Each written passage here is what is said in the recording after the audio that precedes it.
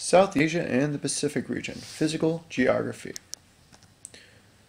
So we're focusing on chapter 3 now, and this is the first section in Southeast Asia. We're going to learn about the major landforms in Southeast Asia. We're going to find out about the climate and vegetation, and examine how people use the land and resources. So the land of Southeast Asia, there's a mainland and an island part. And if you look here, the mainland is composed of, over here we have Burma or Myanmar. It's kind of a little bit off there, but then we got Thailand, Laos, up here Vietnam, all the way down, and then Cambodia. Then we have Malaysia, which is a part of island and mainland as well. Down here we got Singapore, or Malaysia. We got Malaysia here and here.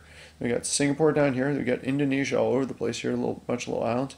Brunei is right there, and then the Philippines over here. So that's all of Southeast Asia. Now the mainland's mostly covered by forests and mountains. People live mainly in the river valleys because that's where the fertile land is, and it's actually flat enough to grow crops.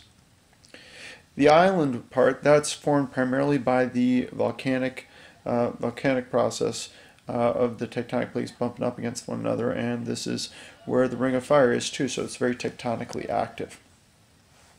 In terms of climate and vegetation, just about all of Southeast Asia is in the tropics, so it's warm all year round. The mainland area is tropical wet and dry. It changes depending upon the monsoons, and then most of the island area is tropical wet all year round. And there's two different monsoons, and they affect the area. And there's a Pacific one and an Indian one. Both bring rain, but there's even a monsoon rain one, or winter one, that brings rain to some island areas as well. So it's a lot of monsoons, and really that has a major impact on them. The effects of a tropical wet climate, most of the area was tropical rainforest. It's the second largest rainforest in the world after in this area after the Amazonian rainforest. Typhoons do happen in the area and cause damage, unfortunately. And how do they use the land? Well, most of the people in the region make their living by farming. There's two main types, subsistence and commercial farming. Now, subsistence farming is basically farming so you have food that you can eat. And commercial farming is a larger scale, plantation-style farming, raises crops for livestock and for the world market as well. In terms of farming, over 40% of the people are involved in farming. They live and farm in the river valleys and the lowlands and the plains. Coffee, tea, and rubber are three main cash crops, and then the main food crops are rice, sugar cane, soybeans, and fruit. Now that image there, same image here. It's so important I used it twice. Rice is very important in this area. It needs a warm, moist climate to grow. It grows in flooded rice fields called paddies. If you look, they try and, because a lot of it's kind of mountainous and hills, they actually build up the land to enclose the water so they can plant the rice in those areas there. And it's both a subsistence and a cash crop as well, because people do use it not only to eat, they grow enough of it that they can sell some as well. In terms of rainforest, there's a variety of plants and animals. Large portions of rainforest have been cut down to create farmlands, and this is something they're trying to balance between development and the environment. Bamboo is a fast-growing grass that's used in construction, and that's pretty tall, and it's a kind of woody stem, so it's solid. Used in bridges, houses, bunches of other things as well. In terms of mineral resources, that's a picture of a ruby from Myanmar. The region has lots of oil and natural gas as well, and they're still developing those resources. Now, the second section is Australia and New Zealand in terms of the physical geography. We're going to find out why Australia and New Zealand have unique physical environments. We're going to learn about Australia's physical geography and explore New Zealand's physical geography as well. So it's pretty unique because if you look there, since Australia and New Zealand are far away from the other continents, they have many plants and animals that are really special. Australia and New Zealand are in the southern hemisphere, so their seasons are opposite of ours. So it's coming up on springtime now down there. And they have, when I say unique plants and animals, these would be some examples. And you got the kangaroo and things like that. You got bunches of different animals that are marsupials. Most of the mammals are marsupials, which are animals that keep their young in a pouch. Moving plates of rock, the theory of plate tectonics says that New Zealand and Australia were once a part of the African landmass. If you look over here, you can see them. Once a part over here, and then eventually they broke off. and so it kind of got off to the side there. That's where it was.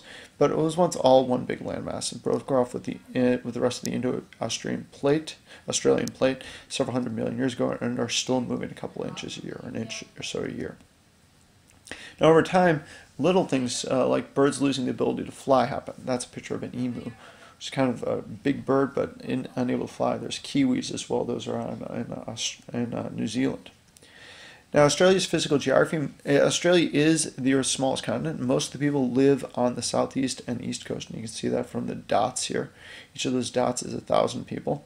Most of Australia is dry, but some of it's able to be farmed, particularly in this region over here. New Zealand's physical geography, it's made up of 2 major islands, and the 2 major islands are the North and the South Island. And it was created from volcanoes where the Pacific and Indo-Australian plates meet. It has a pretty mild climate. That it's cooler than Australia though, because it's further from the equator. So it actually gets rain since most of it's by the ocean. So you can see that from the amount of average rainfall. Again, you can get an idea of the wind blowing this way as well.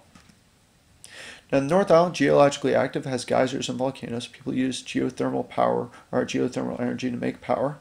And Auckland's the biggest city in New Zealand. That's on the North Island.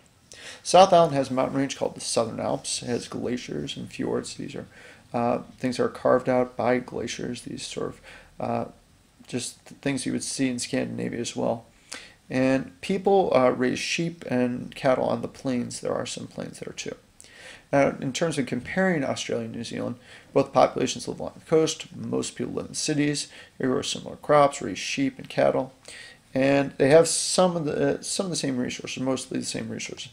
But they do have different climates, and New Zealand has higher mountains, and certainly New Zealand is also significantly smaller. Last section, Pacific Islands, physical geography.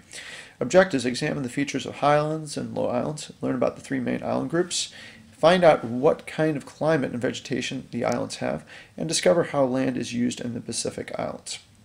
So this is an image that shows partially Southeast Asia, but all the major Pacific Islands as well. So it's kind of small, but you can get an idea here.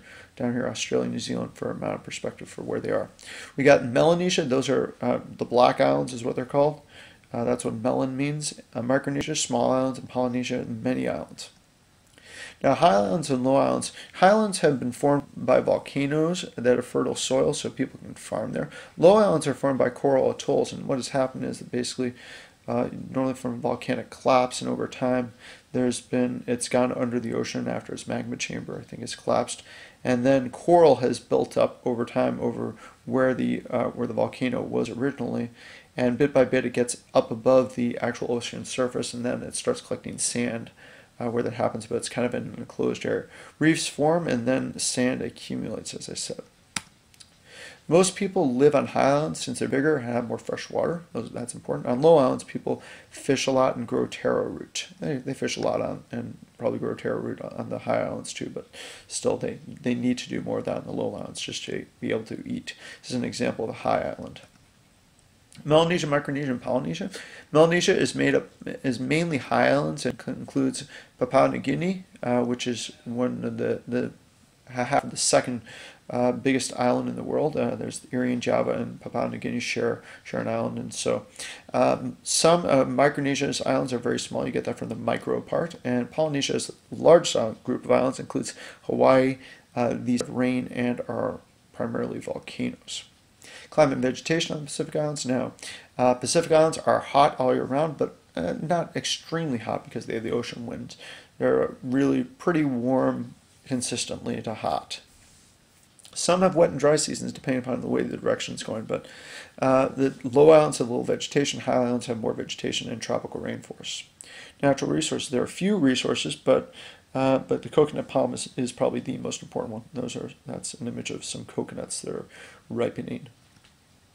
Some cash crops, such as sugar and copra, which is dried coconut, and that's used in a lot of different projects. And this is they're drying coconut out here to be used and made into copra later. It can be used in soaps and a variety of other things too. And tourism is really important. This is someplace I would love to go. This is Bora Bora in by Tahiti. Natural beauty, you get the idea. It's just very attractive. You can see. I would love to go swimming in that area. And it still is developing this as an industry though. So, and that's it. We are done.